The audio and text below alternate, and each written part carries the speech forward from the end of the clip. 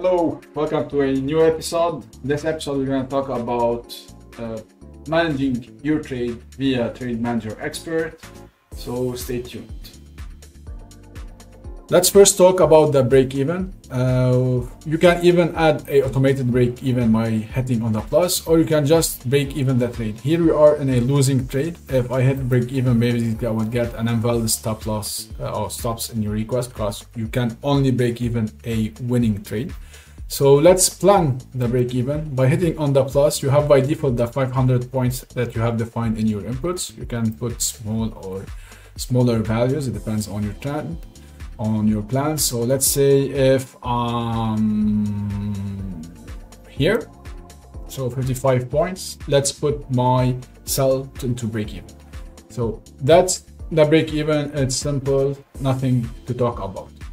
If you notice here, just for the show pip, whenever you're at zero and in profit, you can have different colors than when you are in loss. Let's talk about the partials. The partials, all three partials have the same principle, but I'm going to talk about partial one first. So by adding a partial, automatically it will have for partial one added at 50% from your price and take profit. When adding a partial two, basically it's at 75%. And when adding a partial 3, it's at 90%. Those partial can be used as partial take profit and partial stop loss. So here I have simply a partial take profit. I'm gonna remove the TP1 and TP3, just keeping TP1 for the sake of the example. And I'm gonna tell the panel, whenever I'm at this price, let us remove 50% of the trade. So here you have all the calculation done, meaning when 50% of the trade here, you're gonna have 49.5 as profit. We're at 0.99 volume, so basically 0.45 will be closed when you're here. As I said, also you can use this as a partial stop loss, simply by dragging it and putting it between the stop loss and the price line. Whenever your trade is losing, and it will happen, once you hit this level of partial stop loss, you're gonna close 50% of your trade. You're gonna lose 24.53 USD, and the other 50% of your trade will live its life, even to touch your stop loss or go back in your favor to your take profit. All three partials, so partial 1, partial 2, partial 3, can work the same, so as a partial take profit or a partial stop loss. And we can simply do the partial close manually. So for example, here, if I want to close 50% of my trade, I'm at 0.99 lots, I'm closing 50%, so I'm at 0.49. And if you notice, everything else is working as usual, nothing has changed. You can usually also, let's say if you want to do partials with more than 50%, you can just change the value, and here the button change the value, and you can see a partial of 80%. Let me move this take profit till here as example, and let us take a second trade. So this will help us to see how the trade manager will act, and we're gonna also benefit from it to discuss basically the focus point. Okay, let us take another trade so we can talk about the focus and talk about how the EA is handling the different trades together. So let's plan the trade. First, when you go and try to plan a trade, as you can see, all the focus is on the planning your trade. So all the other trades will disappear from your chart, all their break-evens and so on.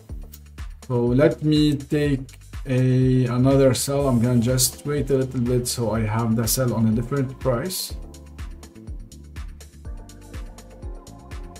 Okay, so and basically here what you can see in the pip counter, you have already two sells, and you have the total on the top. And here, if you can see you have the two different trades. If I go for the details in the trade, you can see the ticket number is what we're showing basically here. just for the record. What happens now if I want to change my stop loss? Frankly speaking, here I don't know which take profit, which for sell, and same for the stop loss, and it's a little bit fuzzy. I have some break even and the partial take profit on this one. I can see it when I select it, but I'm not sure which trade is. That's why we are using the focus mode. When you hit focus mode, you're gonna see one trade at a time. So this one or this one. Here, basically, I'm changing the trade by using the mouse. You can simply use the shortcut on your keyboard, so greater or smaller, and this will help you to automatically jump between trades. Here I have two trades. Let me just add a buy stop, for example, or a sell stop, just right here. Sell stop. So here I have 3 trades that are running. However, for the pip counter, it will only show you the pips of running trades, not for stop loss and stop or limit orders. Whenever you are changing trades, in addition that you can see on the charts the element related only to this trade, you can see some information here. What is this trade for? What was the risk to reward? What is the risk that is took? What is the current profit, and so on. And you can, for the stop loss and take profit, really to change those automatically. This will help you also see the different risks that you are taking. And let's say I'm changing also the take profit. So you have all this information focused on one trade. And now if I jump to another trade, this is also a sell. I don't have a break even, I don't have take profit. Let me adjust a take profit to, for example, and I'll put 70% at this level. If I get back to the other trade, I'm just gonna see the old trade information, the new trade information, and if I'm gonna jump to my sell stop that I have took lately, it doesn't have any information. One thing you need to know also about this tool, that for your orders, even if they are not yet executed, you can plan all your trade on them. So let's say I know what I need to do, but I will not basically be on my PC for the next 2 hours. So I'm gonna put a sell stop. Whenever my price is here, I'm gonna sell. My stop loss is above, my take profit is below, and I need now to plan my trade. I'm gonna take a break even whenever I am below this low. I'm also gonna take a partial profit, take profit when I am below this low, and I'm gonna take, let's say, 80% of my trade. And let me just differentiate a little bit so we can see the labels. And I'm gonna take a partial take profit too, just here. And this one I'm gonna take, let's say, 50% of my trade. This means I am initially at 0.48. Whenever I hit this partial take profit, I'm going to take 80% of 0.48.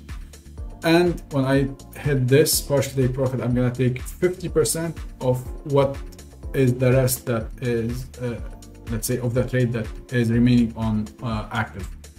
And when I have a break even, basically simply the price touching break even, I have a break even. And I can leave it like this and just go do whatever I want to do, and my trade will be executed as I planned for. The final thing that I need to explain about this tool, and I think we have done a little bit all the features that are inside, is I can simply delete an order or close a trade. So for this one, I don't need anymore to trade this sell stop, so I just can hit on delete.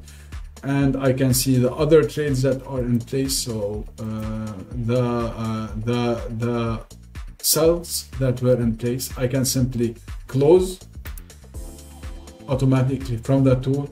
And basically that's it for what I want to explain to you about this tool. What you need to know is that tool will recognize when putting it into a chart all the trades that are on the symbol. So for example, here all my trades were in GBPUSD. If I have trades active on EURUSD, they will not appear in this tool. Basically, if you want really to handle the EURUSD, you're gonna simply, let's do it. We're gonna just take a EURUSD.